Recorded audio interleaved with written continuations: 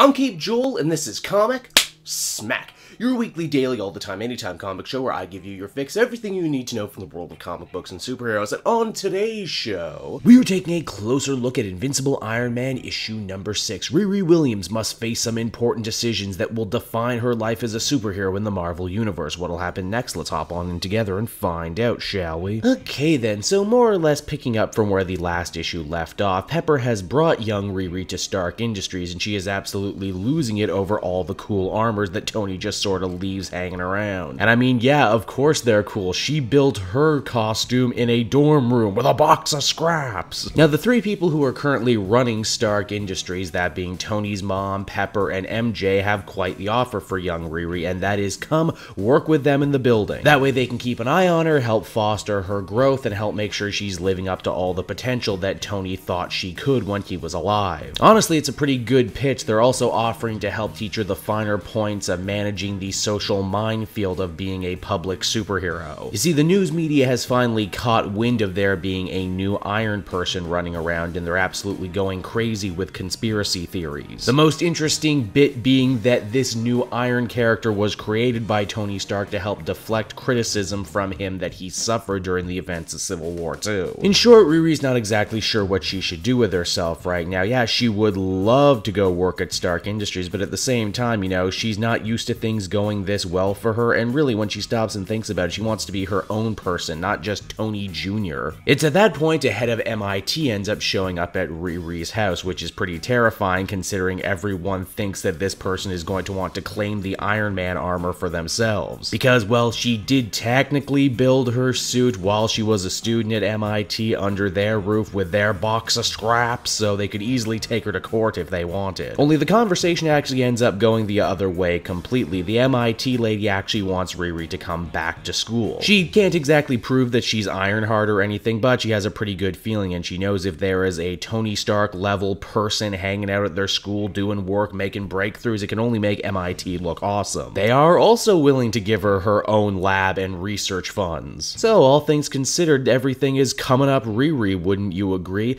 Where things aren't doing so well is over in Latveria. The nation is still in a state of constant civil war following Dr. Doom's advocation of the throne. And because nature abhors a vacuum, Lucia von Barbas has returned to her native homeland to try and claim it for herself. Don't remember this character? Well, she was another Bendis creation, 2004 I believe, in a Secret Warrior story. Basically, she was democratically elected to be the Prime Minister of Latveria for a bit, but she was being backed by a corrupt cabal of American officials, and as such was also smuggling supervillain-style weapons back to New York. Here she once again seems to be doing the bidding of an evil, shadowy American who may or may not be the Kingpin. We only see his silhouette, but it's a very Kingpinian silhouette. Back with Ironheart, she's mulling over what decision she's going to make, knowing full well whatever she chooses will impact the rest of her life. To blow off some steam, she decides to beat up a D-list supervillain like the Armadillo, who, man, even Armadillo himself says in this issue, he's been having a rough year, man. This beating just so happens to catch the eyes of the Champions, Marvel's new premier young person superhero team. Most of these heroes, including Spider-Man, Miss Marvel, and Nova, had kind of already met Riri during the events of Civil War II, and it seems ever since then they've been trying to find her to offer her a place on the team. Because, I mean, hey, what self-respecting young Avengers type team doesn't have their own young Iron person, am I right? And with that, Ironheart now has 3 very difficult decisions to make moving on. Invincible Iron Man issue number 6 ended up being a pretty solid issue. I like what they're building with Riri as a character, where Tony was the life of the party and up for anything, she not so much. She's a homebody, she's slow to trust, she's in her own shell, and actually, wow, you know, now that I stop and think about what is the Iron Man suit if not one giant armored shell. The stuff with Latveria will no doubt come to play a bigger part in what's going on with Infamous Iron Man right now as these 2 books come closer together, and I'm definitely excited to see where that goes. Overall, I think I feel comfortable giving this one a 7.5 out of 10. It was a fun read. If you've been liking this book so far, I most definitely think you'll enjoy this issue as well. So there you have it, everyone. Another another Iron Man book on the books. I hope you liked it, and while I still have your attention, why not check out some of the other videos I have on offer from the channel. Also, if you want to be the first to know when the newest video is coming out from Cave Joel, well, there's no better way to do that than to head down to the description of this very video and follow me on my many social media feeds, be it Twitter, be it Facebook, be it Instagram, be it whatever. And lastly, before I go, if you love these videos, you're gonna love my podcast. That's the Comic Multiverse that I do every week with Matt. You can listen to the backlog of shows as well as the newest episode over on the Comic Multiverse SoundCloud page. Be sure to check that out. It's a fun show, and I'm not just saying that because I'm on it. And until we meet again, everyone, I've been Cave Joel. Thank you so much for watching, and I will see you in another video. Bye-bye.